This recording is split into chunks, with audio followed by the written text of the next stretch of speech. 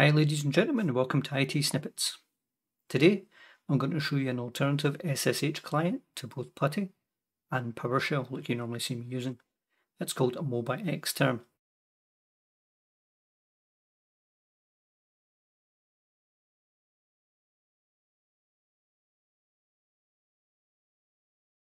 To get to it, you go to https://mobaxterm.mobatek.net, and once you're on the website you can click Get Mobaxterm Now, click Download Now, and you get two options. You get a portable edition, which doesn't require installation but does still require admin rights, and you get an install version. So I'm using the portable version just now. You just click that. Once it's downloaded, go to your downloads folder. You can right click and extract all. In my case I'm using 7-zip. Extract it to folder, and then inside that folder you can double click on the icon. Once it opens up in front of you, you can literally just enter a server name. Now if you've seen my previous tutorial, I used a program called the Angry IP Scanner, and as you can see here I have a Raspberry Pi with two network connections. It's currently on 192.168.0.56, so let's try connecting to that. So 192.168.0.56, hit return. I want it to be a SSH session. I can even specify the username, which, since this is a default Raspberry Pi installation, is going to be Pi, and the port, and then I can click OK.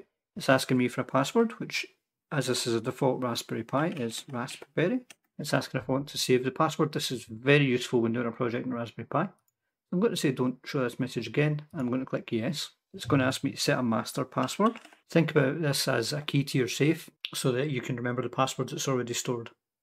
It says prompt me for master password only on new Windows accounts or new computer, every time it's started up or every time it starts up and resumed from standby. So I'm okay with every time there's a new Windows account on a new computer.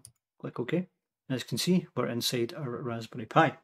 So if I just do ls, you won't see anything. If I do cd/back and then ls, there you go. I can also do hostname, I believe.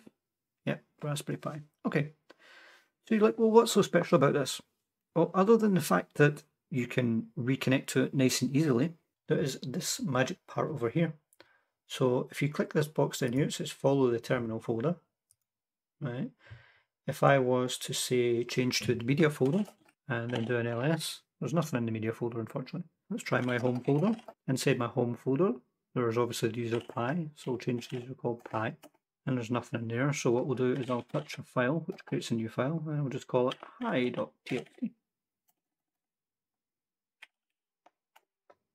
As you can see, I can now use this portion over here to browse the file system of the Raspberry Pi. So if I double click in home, double click in Pi, there is hi.txt that I just created. You can right click, you can open it. Open up your default text editor, open up something else, open it with a different program. You can download it, delete it, rename it, providing you have the correct permissions.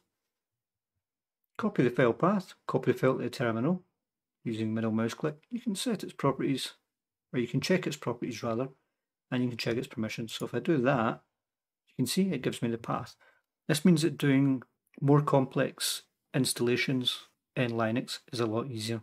And all of the standard commands would work. So if I do reboot, in fact it'll be sudo reboot, as you can see, it states that it's rebooting. So I'll give it a moment, and then once it's back, I will literally just have to click R and it will log back into this box. Shouldn't take too long to reboot. Okay, it appears to have rebooted. Now if I click R, and there we go, I'm automatically logged back in. I can check that by doing hostname. And if I do cd/back, you can also see that now that I've reconnected, this is following me live. If I go back to home, back to Pi, there's my hi.txt, and it proves that it's actually a live installation. If I do apt get update, that's not going to work because I have not used sudo. So superuser do apt get update. You can see it's going out to the internet and it's checking for any updated packages on the Raspberry Pi.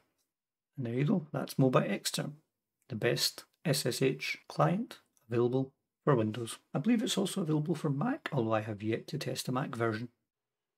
If you liked this video, give it a like. If you disliked this video, give it a dislike too. If you get feedback on this or any other videos or suggestions for videos you believe we should do in the future, then please let us know in the comments below. And most of all, thank you for watching.